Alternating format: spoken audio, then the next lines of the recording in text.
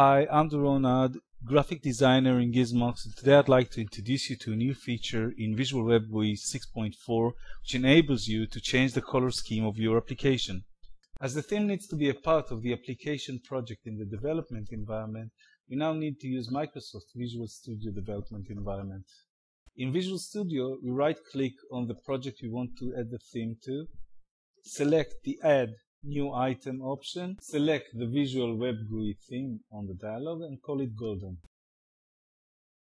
Next, we need to build a project where the theme is at and show the theme in design view. Now we need to make sure that the theme root tree view item on the left is selected and click on the Expert button. In the dialog that opened, we need to check the images and the system colors checkboxes and click on OK. Now we need to select to what directory the images are going to be exported. In this case, we'll export them to Golden. In the Golden directory, we can see the images we exported. We need to sort them, and that's why we have 3 pre-made directories. The untouched directory made for images we don't want to change because color is part of the functionality. The RGB for the PNG or the PNG files. And the index for the GIFs. So at first we need to switch to medium icons view so we can locate the images we don't want to affect. We pick all the images we want to keep untouched and we make sure to select the animated GIFs as well. In the untouched directory, you can pause this video and check to see if you haven't missed anything. Back to list view to select files by type. All the GIFs go to the index directory. All the pings go to the RGB directory. The theme data file is our timestamp and we want to leave it in place. In Photoshop, the first thing we want to do is to load the colorized theme action available in our website on the downloads page. We load it into our actions palette. Here they are, 2 actions, RGB colorize and index colorize. The 2 actions are pretty much the same. The only difference is in the export stage. The RGB colorize export as PNG and the indexed colorize exports as GIF. The actions are quite simple. First, we get rid of the colors by switching to the grayscale mode. Then we switch to RGB so we can make color changes. We create a new layer. We fill it with background color.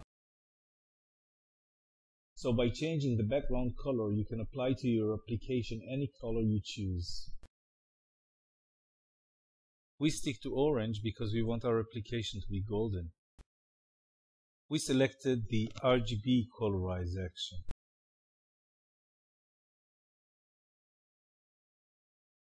Now we go to File, Automate, Batch. In this dialog, we can see that our action is already selected. In the source, we choose our RGB directory. Destination, we don't touch. Errors has to be on Stop for Errors. Once that's done, we can click OK. And the action is running. Once done with the RGB colorize action, we switch to the index colorize action. Go back to Files, Automate, Batch. The indexed colorize action is already selected, so all we need to do is just to change the source directory to our index directory. And we let it run again. Once done with these actions, we can go back and see what happens in our golden directory. As we can see, all the images have changed. It is all ready to be imported back to our Visual WebGui project. Again, in Visual Studio, we need to import all the modified images back into the theme.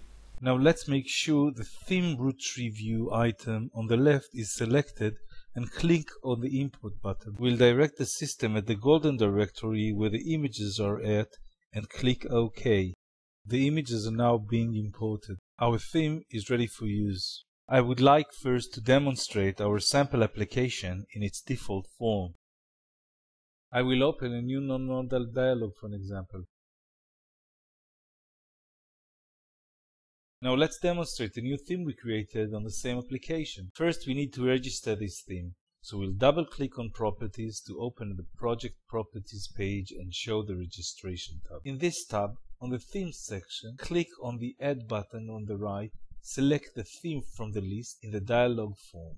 Now that the theme is registered, we need to select it as the theme used by the application, save the project and run. Okay, this is how the system looks after the changes we made. Let's see how it works. Et voila!